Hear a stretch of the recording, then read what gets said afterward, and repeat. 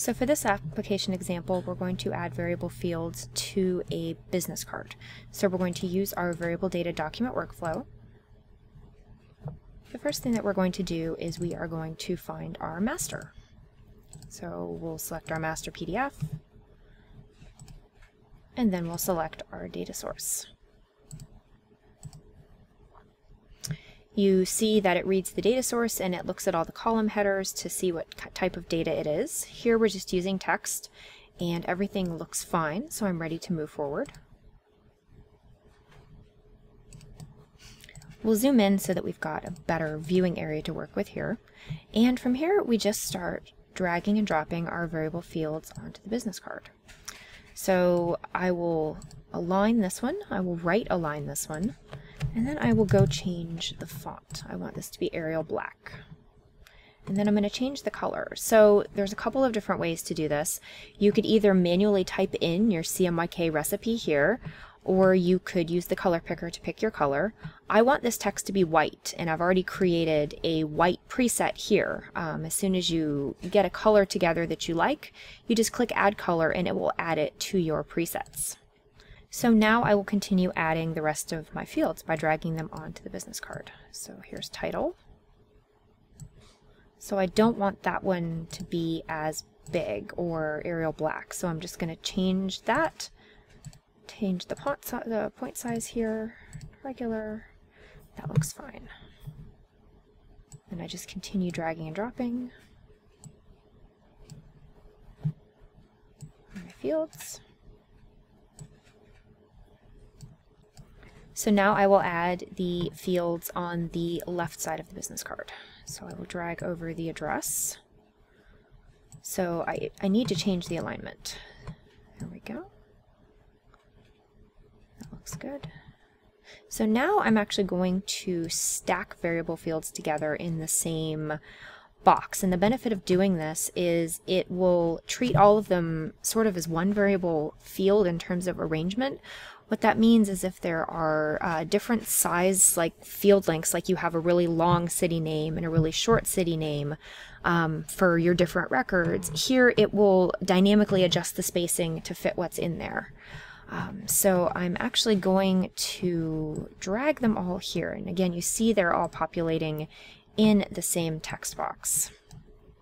The other thing that you see is that when you do this, FreeForm Create will automatically add a space in between each variable field.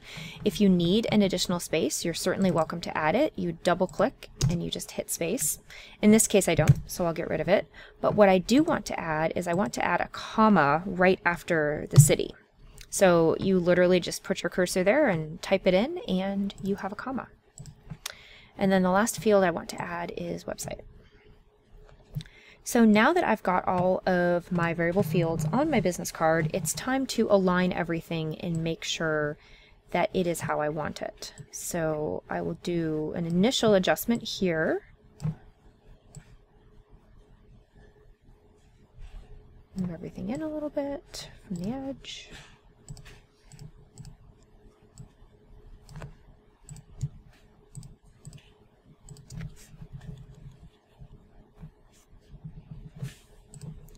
Alright, so now I'm actually going to use the alignment functionality here.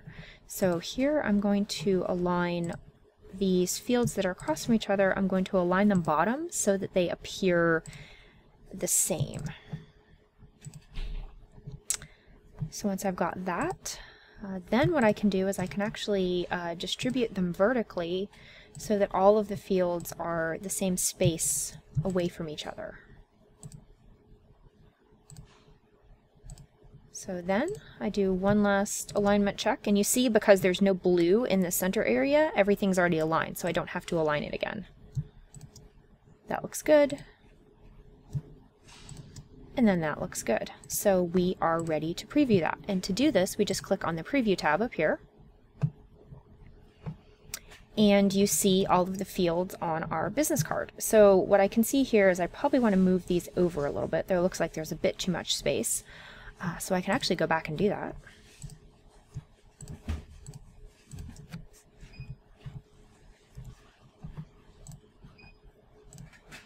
And I'll preview again.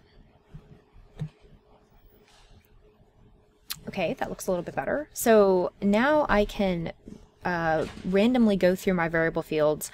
If there's certain things I want to spot check, like if I want to look at my longest and shortest addresses, I can actually filter through that. So here's my longest address. And the reason is you want to make sure your variable field area has enough room to accommodate the longest and shortest addresses. So that looks good. I'll filter by the shortest, which the longest is fine. The shortest is going to be fine too. So the other thing I want to check is the email. So again, you can filter through longest and shortest. Longest is right here. That looks fine. Shortest.